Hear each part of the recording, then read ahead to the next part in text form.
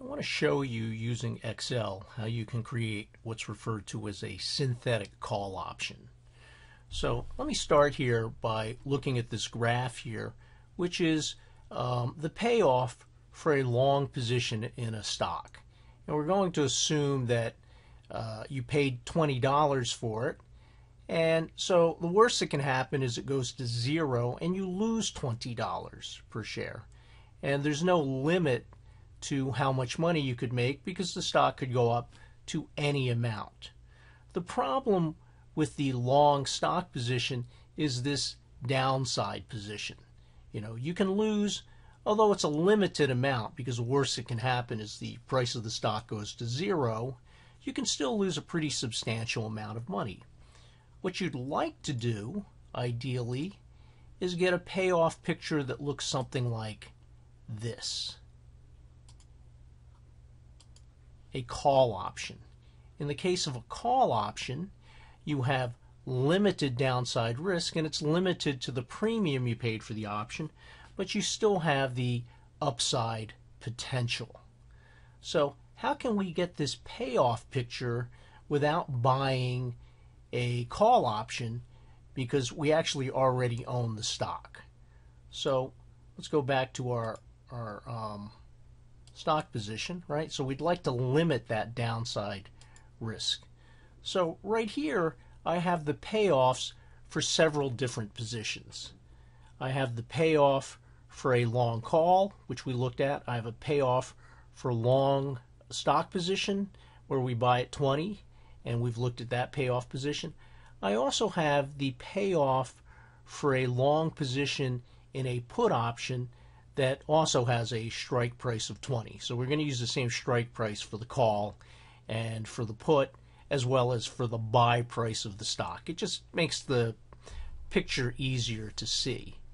So to create a synthetic call, we take our long stock position and we add to it a long position in the put. So let's go back and look at the graph again here.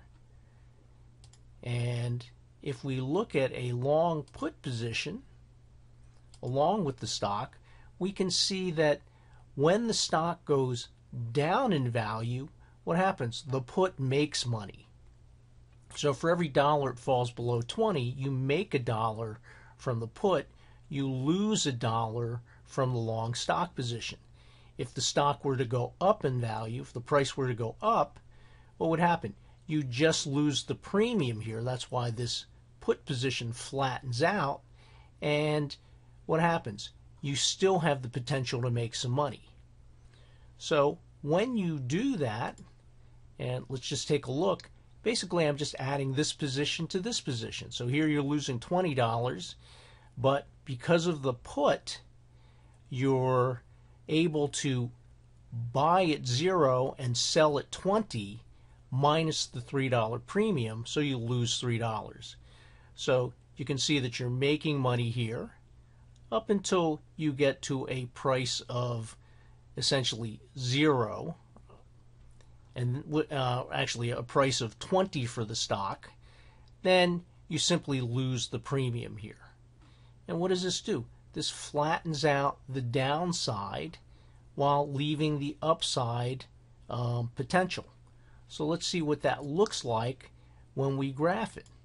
So I'm going to get rid of this long stock and long put position, and I'm going to show you the synthetic call position. And what does that look like?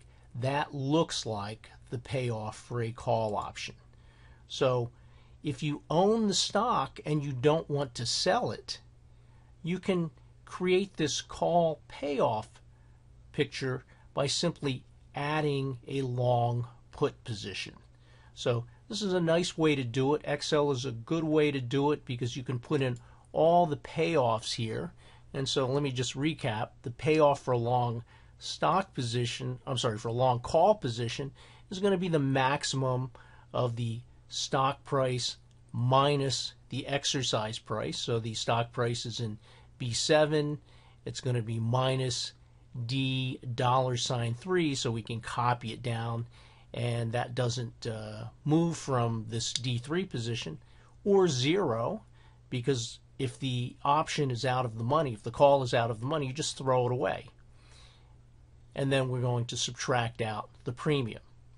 The long stock position payoff is simply going to be the price of the stock minus the price paid for the stock, which we said was 20. So we're just going to use that same position of D3 here. And you can see that when the price gets to 20, you just break even, right? Bought it at 20, sell it at 20, you break even. If it goes up to 40, you make $20. The long put position is going to be the maximum of the exercise price, which right here is in E3. Okay, and I put a $sign in here. I don't know how well you can see that up here. Minus the stock price, which is in B7, right? This is the sell price. This would be the buy price, or 0. Again, if it's out of the money, you just throw it away. Minus the exercise, minus the premium. So your long or your synthetic call position is just going to be this plus this. Minus 20 plus 17 is minus 3. Minus 18 plus 15 is minus 3. And so you can use these to see the payoffs, and you can also graph the payoffs as well. And you would graph these by simply highlighting these cells and then going to insert. And I like to pick recommended chart. Now you have to kind of know what the payoff looks like. It's going to be this one. This is going to be this is the long stock position. This is the long put position. This one here, hard to see, is the long call position. And I'm not going to click OK because I already have it graphed. But you can do that, and then you can choose what to look at. If you hit this, you can filter this. If you filter this, you can choose to look only at the synthetic call. You could look at the synthetic call with the stock. So you can see how the payoff has changed. You can look at the long call, long put position, etc. So it gives you an opportunity to visualize exactly what is going on here with this payoff here. So I hope that's helpful, and I hope you can take advantage of Excel in creating the payoffs and creating the graphs, which will help you to visualize exactly what is going on here.